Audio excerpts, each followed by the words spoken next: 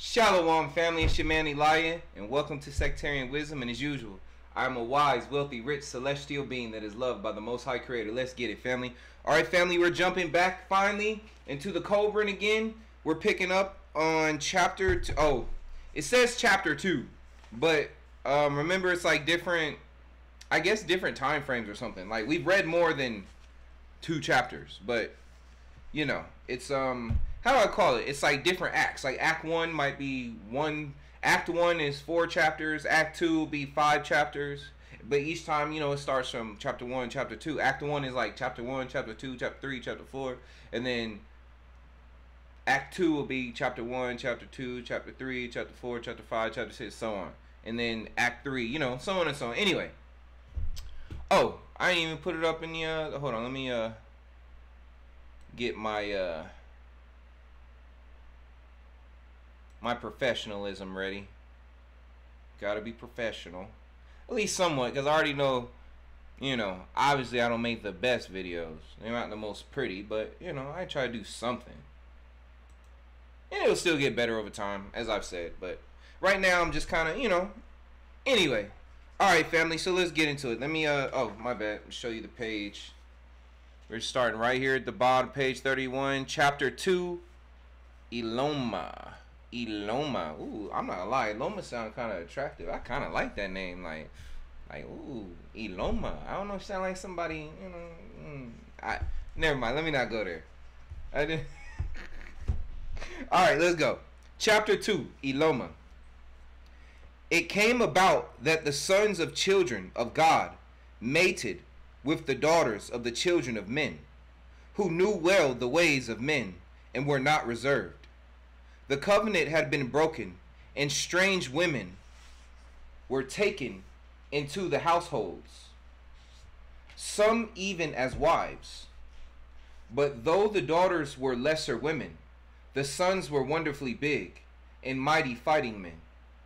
These new people came out of the wastelands and crossed to Kitharmus, which they divided in 3 parts between them, and there were rivers on the boundaries.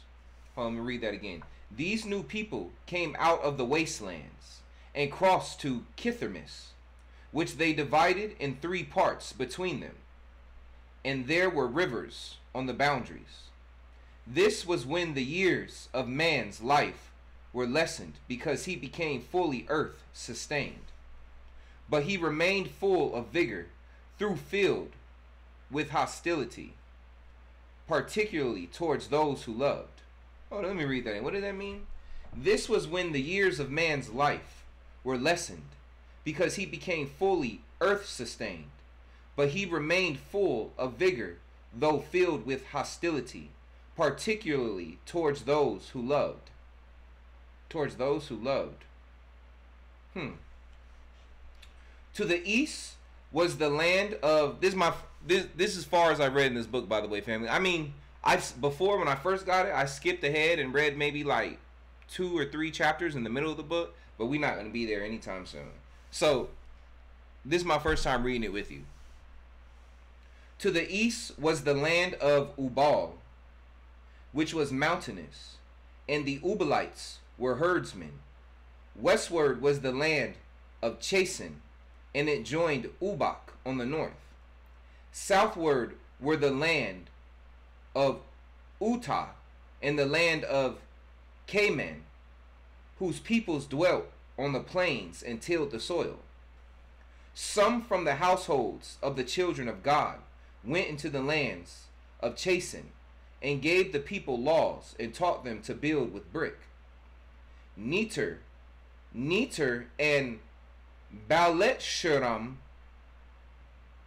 hold on, let me pronounce his name. Neter and Baalet-shuraman, Baalet-shuraman, it's Balettsheraman.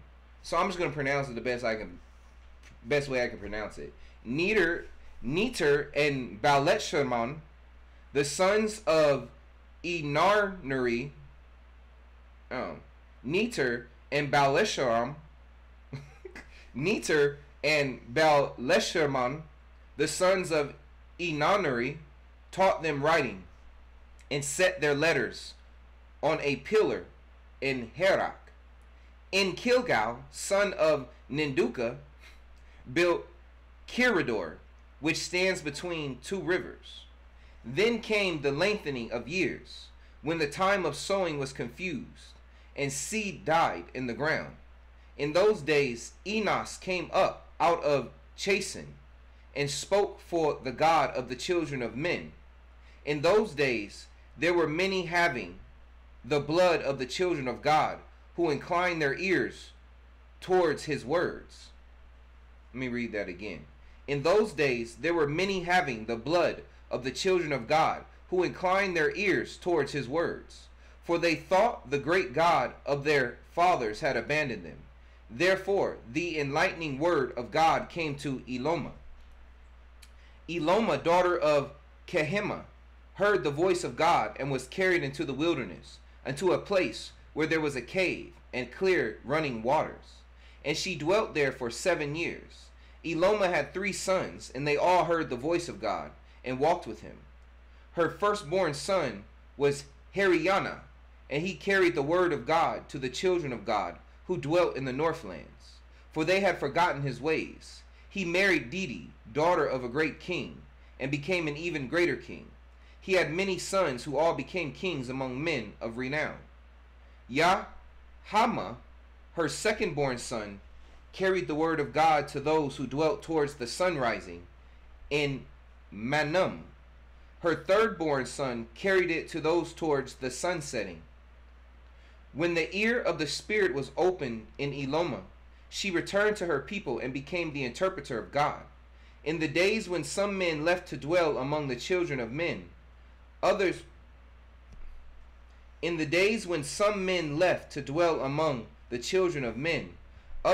to Eloma and said, Behold, men leave and we become weak, while the children of men become strong. Can this be the will of our Father? Then Eloma called upon God, and he heard her cry, and said unto her, Let your spirit be at peace, for things happen as they will. It is the grain being winnowed from the chaff. It is always easier for men to follow the ways of the flesh than the ways of the Spirit. Yet the deeper man descends into a vale of earthly things. The harder the climb out to the heights of glory. A generation to go down, 10 generations to rise again. Man must struggle or degenerate, but the path of pleasure is pleasant, while the path of progress is beset with pain and strife.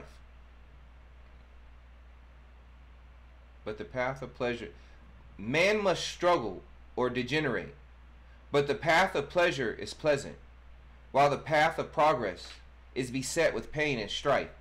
Man, sometimes I wonder, I know that we have so much technology, we've become lazy, and we've lived so blessed for so long, even though a lot of times we really don't admit it, or we really take for granted the blessings we have, but it's weakened us. And I mean, don't be wrong, it's nice to live in peace. It's nice to not have anyone trying to hurt you all the time. It's nice to be able to get food when you want it. But at the same time, at what cost at times? Because when I look at society and the degradation of our people at this point, it's... Anyway, God said to Eloma, his servant, Behold, I have been good to my children. They have been given everything that is pleasant. Everything has come easily to their hand. The lot of the children of men is more harsh, and yet they prosper. Childish things are expected from a child, but when it grows up, more is anticipated. Yet still my children come to me as children. God then said, Go, return to the place from whence you came, and remain there for 7 years. And she did so. The 7 years passed, and Eloma returned to the people, and behold, the fertile fields were unsown. The water channels were dry, and there was desolation in the midst of the waters. Man, that almost kind of sounds like today what's happening with, especially in the West Coast, a lot of the water's drying up. We're having the issues now with food and them talking about food shortages. Hey, as the word says, there's nothing new under the sun, family. Eloma sought among the fields, and when she came upon the habitations, her heart was rent apart, for she saw the daughters of the children of God consorted with the sons of the children of men, and were become unlike true women. Then Eloma said to them, wherefore has this thing come about? And they answered, behold, men came from out of the wilderness, and our men were like sheep before wolves. See, even now they labor within a pen of servitude. Eloma then went unto the men, and said, wherefore has this thing come about? And they answered her, behold, the God of the children of men is unlike ours, a God of battles, and we were delivered into their hands. You know what this also sounds like, family? And some of you may not be in the red pill, but, and like I said, I don't agree with everything at red pill, and that's not one of those things where I'm not trying to please anybody. I really don't. Because a lot of times in this world, people mix the word of God, or whatever you want to call the word of God, or the wisdom of the ancients, with their own pleasure. And that's what I see in red pill. I believe in, I like a lot of what red pill says because it's biblically based. But I also see how men in their flesh mix a lot of the red pill with their own desires and their own folly. Like the word says, beware of the leaven of the Pharisees. Beware the leaven of the Pharisees. That's the same thing with red pill.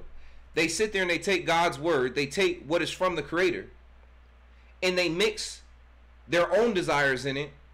So then that's why you have people who hate red pill. Like, they can sit there and agree with a lot of it, but then once you hear these men in their flesh spout their ignorance in certain parts, it's like, man, you totally. But then, as that's basically what we're reading now. That's the nature of men, And basically, I see this is like when men have this argument about women joining the military, or now how the world is kind of turning the U.S. government is making the military very weak by these new allowances they're making for certain situations.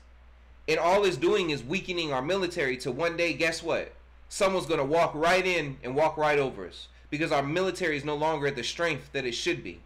It no longer has the discipline it did, because it's like, man, I don't know. But basically that's what I see. It's our men have been weakened. Our men have been turned into women, and our women have been turned into men. It's crazy, man.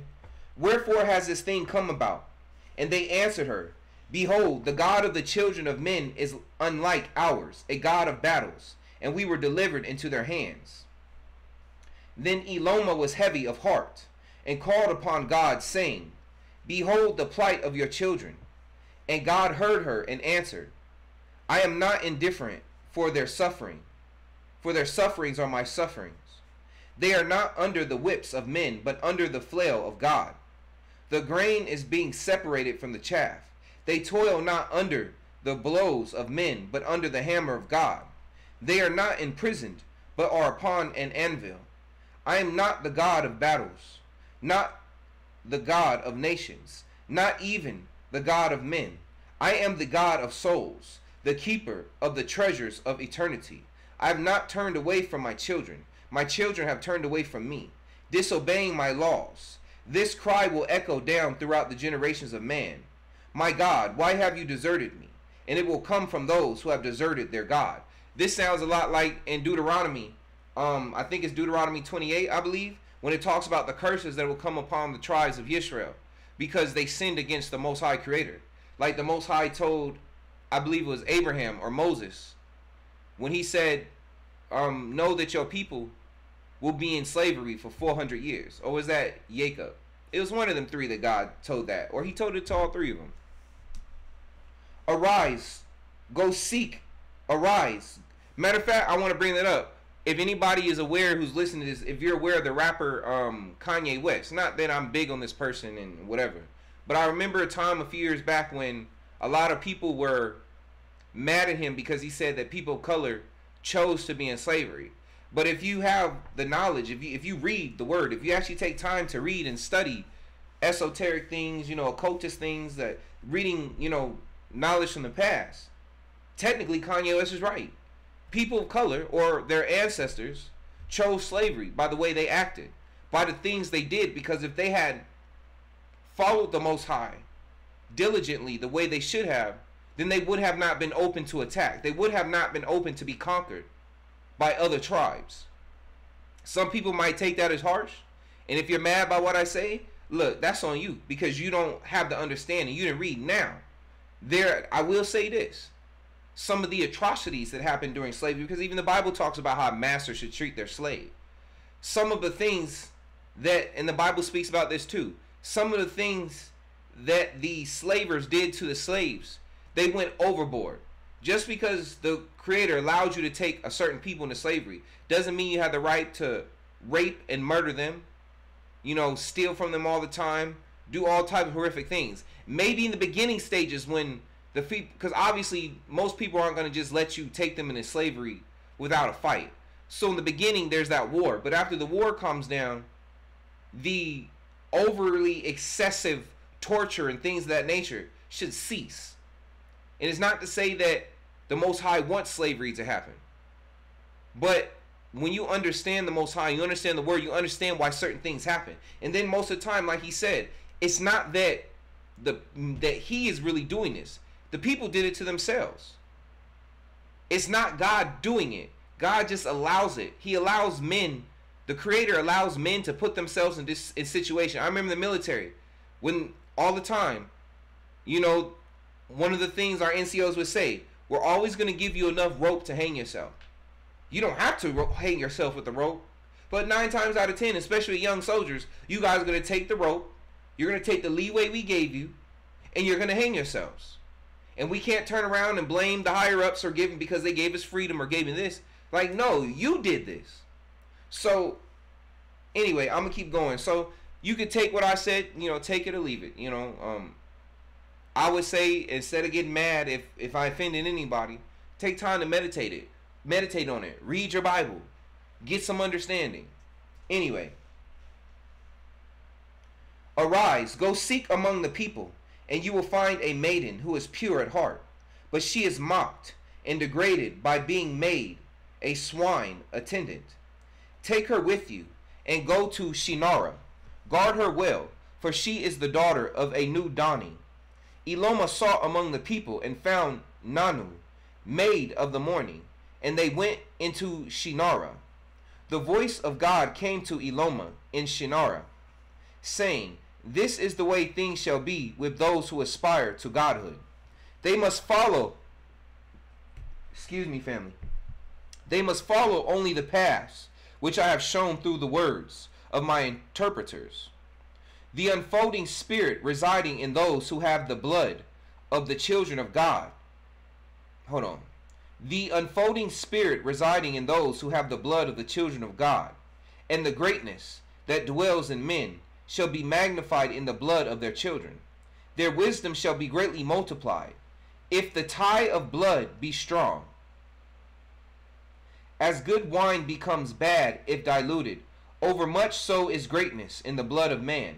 There is a virtue in the blood of those whose forebears were the children of God. And if 2 people having this blood marry, then this virtue is increased in their children. So it is greater than either parent. There is a law of inheritance from which no man is exempt, for man is governed by the laws of earthly creatures, as well as by greater laws. Is not the best ram chosen to sire the new flock? So let women choose the best among men, that they can, and let women choose the best among men, that they can, and let men choose the best among women. And they who heed my words will know which is the best. Let the truly great ones rule. God said, the creative words remain on this side of the veil, but their echoes resound on your side. The real remains here, but its reflection is there. The real remains here, but its reflection is there. That to me, family, that sounds like what they're explaining is the difference is how, if you watch my other videos, and also how it's explained in this book, and it's explained in the also the book of knowledge, the keys of Enoch, that everything starts in the spirit. Everything that you see in the physical started first in the spirit. Everything in the physical is an extension of the spirit. So that's what is to me what it's explaining right here.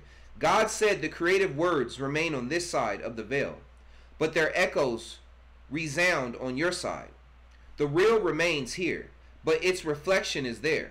Creation is my mirror, though it is not without distortions.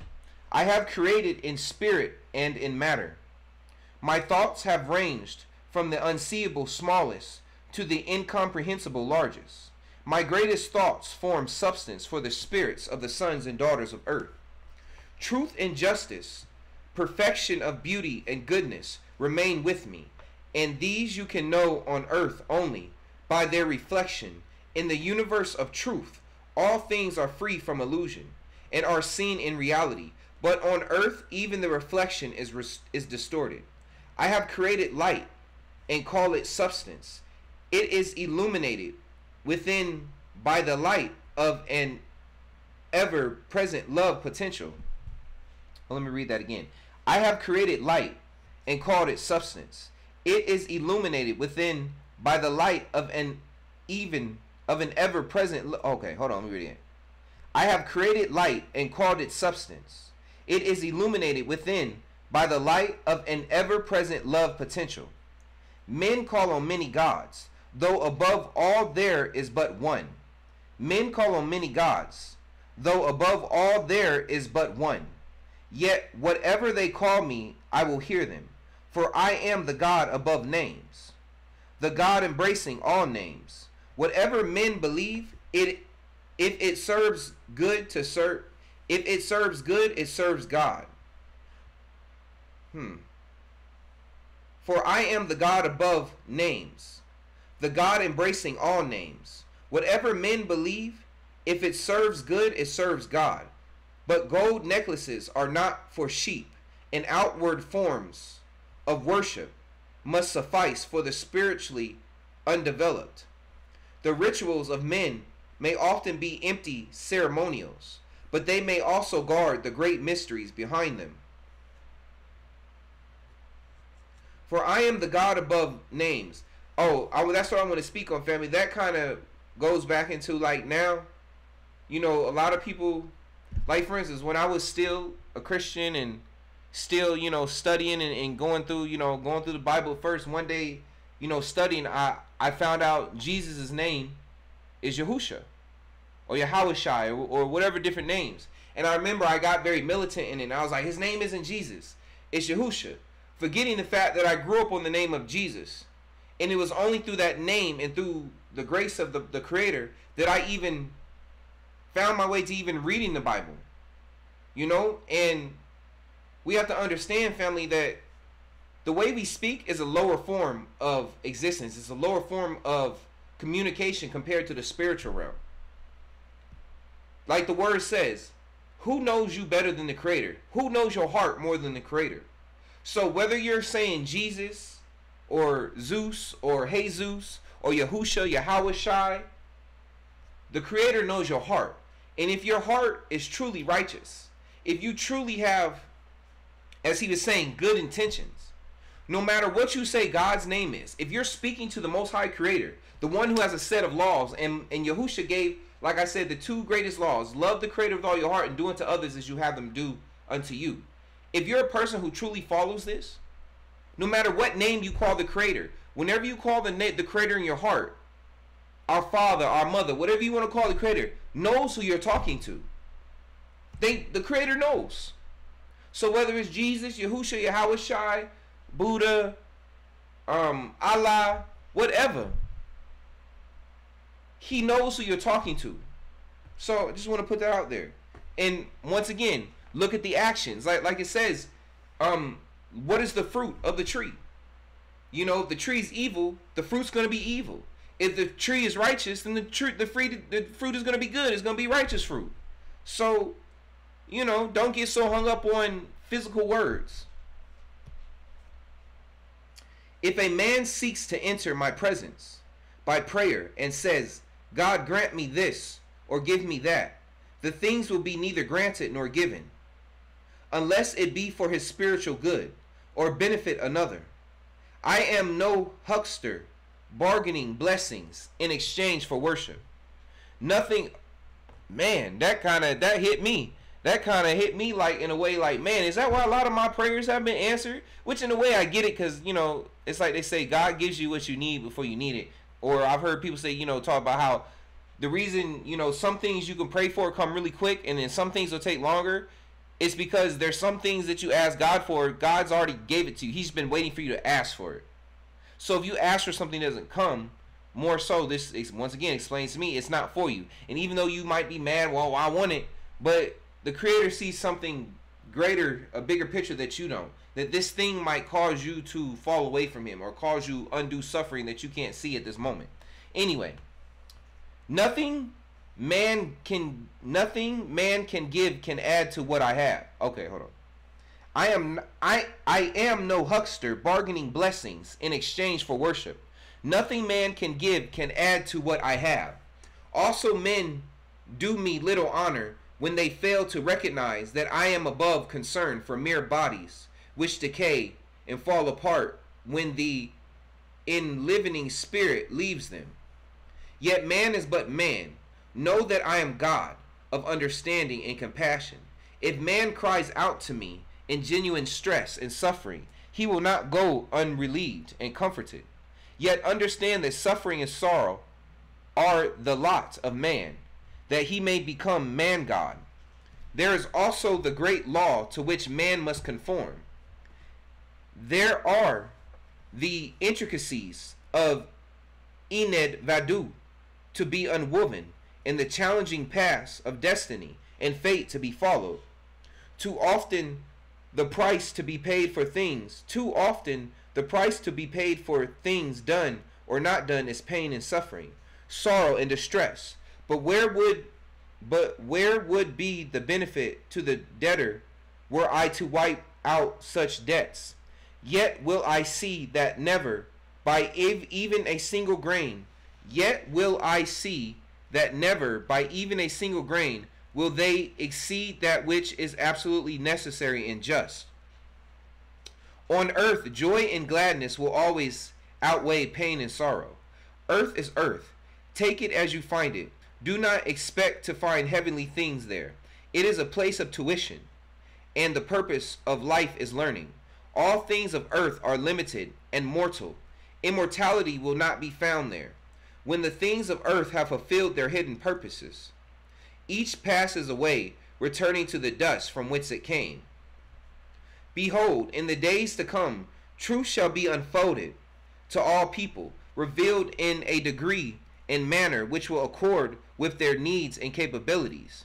It will be passed on from generation to generation and from man to man. The purity of its flame will accord with the quality of the oil of spirituality with which it is fed and replenished. Hence, there will be many differing degrees of purity and revelation. The food which one man enjoys may sit heavily on the stomach of another. Yet it would be foolish to say that the food enjoyed by one should become the food of all. So it is with the spiritual things which men believe. I will not send prophets. That sounds like, like it says in the Bible, don't judge a man by what he eats. Don't say that what, it's not what goes in your mouth that is dirty. It's what comes out. I will not send prophets, nor will I appoint spokesmen, but such will arise through their own efforts and enter into conscious union with me. They will point the way which will be followed by the spiritually sturdy. Both others, less strong in spirit, must take a slower path, and many will advance only by faith and service, by justice and kindliness toward others. The spark of divinity in man generates inspiring dreams, which will ever lure him onward and upward. Yet the road is long, the journey wearying and often unpleasant. Man has I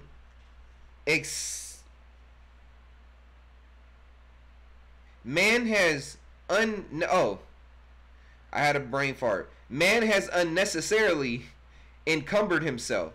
He has enshrouded his spirit under a winding sheet of earthly passions. With this great eye blinded by indulgence in vice, and his spirit corroded by corruption, his fallible senses only are left to him, and these deceive him into believing the mortal vehicle is his total being.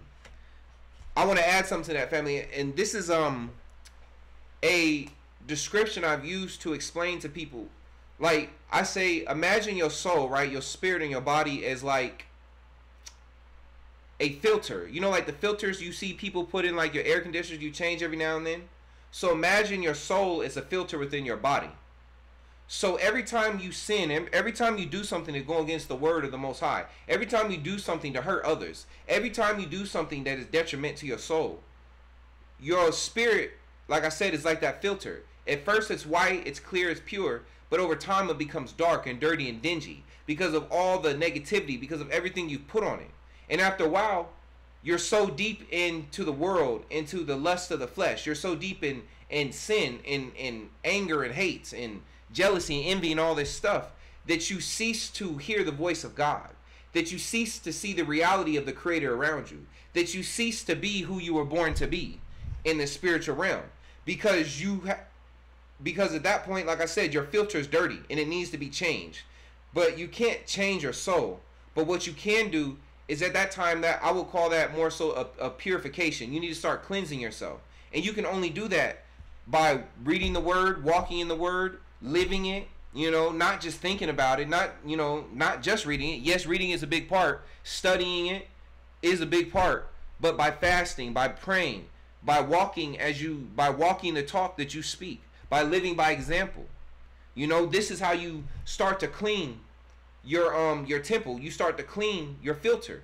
But if you don't take the time, you know, you're just getting dirtier and dirtier. And like I said, just like with a dirty filter, right? What happens the dirtier it gets? Less clean air comes out. It'll even start affecting like the cool air. It'll start affecting the hot air. It starts blocking. Same thing, like I said, the soul. The dirtier your soul is, the darker it is, the harder it is to hear from the Creator. The harder it is to see the truth. Anyway, I just want to throw that out there. Affliction and decay.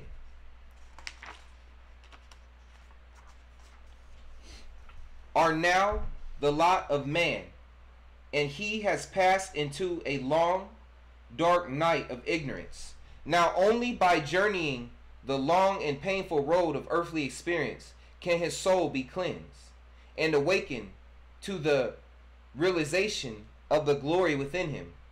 Man may conceive me as he will, and it will be well. I am not a God of pettiness. I don't think that says petty. That's pettish. I am not a God of pettishness. I'm pretty sure that's the same thing as pettiness, though. As I brought forth the creation, so shall he bring forth the revelations of his God. Unto you, Eloma, my child, I grant the keys of communion and union. Then Eloma went out among the people and taught them about their Creator in this manner. I bring you the soul whispered words of God, the eternal tower of strength, the fathomless ocean of compassion. He has hung the earth in the void, surrounding it with nothingness. Yet by his power it remains in its appointed place. He veils his glory behind the shield of illusion, lest it overpower the spirits of men. He is obscured by the dark cloud of mortal ignorance. He is the inspirational spirit ever entering the hearts of man, striving to arouse them to reach out towards greatness and achievement. He has molded the sky above us and bedecked it with splendor and awesome beauty. He taught the stars their song of joy and the winds their wondrous music. All the widespread earth proclaims his creativity, while the high vaults reveal his skill and handiwork. His messages go out to men, not in the speech of men, but in wordless whispers to their hearts. His finger prescribes a course. Oh, matter of fact, I want to say that his messages go out to men, not in speech of men, but in wordless whispers of their hearts. In other words, family, that's another well, like I was saying earlier, with as your spirit, I gave the example of your spirit being like a filter. The spirit, the word, the voice of the Most High is very low. Not to say that the Most High or Creator is timid or scared, but it's for a reason. The voice is low for a reason. It's like a whisper. And if your soul is dirty, if your mind and your body is full of so much chaos and evil and just negativity, you're not going to be able to hear the voice of the Creator. So that's why you work on yourself. That's why you go down a narrow path. That path has a lot of peace in it, a lot of calmness, a lot of quiet, a lot of taking time to study, to reflect, a lot of time to meditate.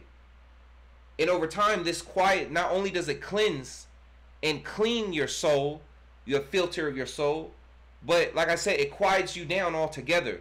So in time, you're able to hear the Spirit of the Creator.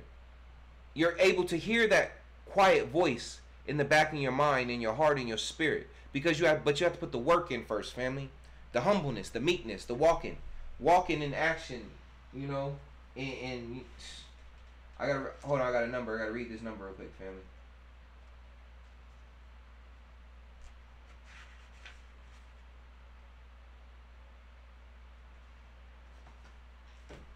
Okay.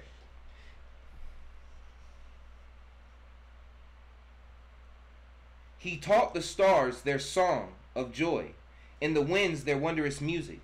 All the widespread earth proclaims his creativity, while the high vaults reveal his skill and handiwork. His messages go out to men, not in speech of men, but in wordless whispers to their hearts. His finger prescribes a course for the fertilizing waters, which nourish the desolate sands. His finger prescribes a course for the fertilizing waters, which nourish the desolate sands, making tender buds burst forth from the. Hold on, I'm read that again. His finger prescribes a course for the fertilizing waters, which nourish the desolate sands, making tender buds burst forth from the dead soil. Okay. His fingers prescribe a course for the fertilizing water. The fertilizing water is the wisdom, family, which nourishes the desolate sands, making tender buds burst forth from the dead soil. The desolate sands are us, or people who don't hear or listen to the voice of the Most High, who don't accept the wisdom of the Most High and live according to that wisdom. The soft waters caress the ground, and pastures arise to become the habitation of great flocks and herds. The soft waters caress the ground, and pastures arise to become the habitation of great flocks and herds. The rose unfolds its beauty to honor him, and the woodbine delights him with perfume delivered upon the wind. The cornfields bow in humility, then wheat stalks raise upward in praise. The trees spread wide their worshiping branches, and the barley heads whisper together of his sun-given bounty. He is the fountainhead of all life, the overseer of the fertilizing waters, and the captain of the stars. Men stand beneath the great dome of the night skies. Men stand beneath the great dome of the night skies, and are overawed by the work of their architect, and by the bright mysteries displayed in such a pattern of beauty. They become dismayed at their own smallness, but are reassured by his words, which have come down to them from ancient times. God has crowned man with life, and set the scepter of intellect in his hand. He has given him the flail of mastery over all other living creatures, and set him on the throne of creation. He disciplines us when young, and stretches out a welcoming hand when we near the end of our life's journey. He accompanies men on their pilgrimage along the road of life, mitigating their misfortunes and rejoicing with them in its pleasant surprises. He balances the lives of all men, so they continually encounter conditions and situations met for them. Or it says, or meet for them. They continually encounter conditions and situations. Meet for them. I think it means meant for them, but it's spelled M-E-E-T. The widespread mysteries, the widespread mysterious heavens are his throne, and bountiful earth his footstool. No structure man could build would contain him. Did he need a residence? No place built by hands of Did he need a residence? No place built by the hands of man could compare with that which his hands could erect. There is nothing on earth that man can give God which could add to God's glory or increase what he has. The only acceptable sacrifice man can offer is service to the will of God. And God's will is that man should spiritualize himself and improve the earth. Family, if you're listening to this, after this, listen to my message that I made, the truth about the Matrix. You know, and it's got a picture, like a collage picture. It's got the old guard on it. It's got Infinite. It's got the Eternals on it. Go watch that video, family. A lot of what I'm reading here, like I said, this is my first time reading this. I said in that video, man should spiritualize himself and improve the earth. To offer goods or money as a sacrifice is an insult to God. It is shrieking the needful effort, evading the necessary duty and obligation. It is the easy way and not acceptable. God is the refuge of the poor and the comforter of the needy. His compassion encompasses men when troubles weigh heavily upon them. Yet tribulation and adversity, sorrow and suffering are not to be thought of as needless burdens imposed upon the difficulties inseparable from earthly life. They are things of value which open the eyes to truth, tempering the spirit as iron is tempered in the flame. Eloma taught many things, and she forbade any man to fornicate with unwed matrons, whose silver tongue beguiled and whose winsome ways led men astray. She also decreed that men should not fornicate with any maid or another's wife, for none so doing could call himself an honorable man, and such deeds canker the spirit. It was Eloma who taught men the wisdom of the stars, which journeyed according to their destinies. She taught them to interpret the pattern of each man's life, which is woven from the threads of fate and destiny, and interwoven with many colored strands of Enid Vadu. These things were learned and written down by Ishkiga. Alright, family, without further ado, I'm going to stop there. Man, it's always like a workout for me reading this book from my mind, because it's like, even the chapter is literally only 2 pages long. There's so much information within those 2 pages that it's like, it takes time to read. But anyway, family, as usual, I'm a wise, wealthy, rich, celestial being that is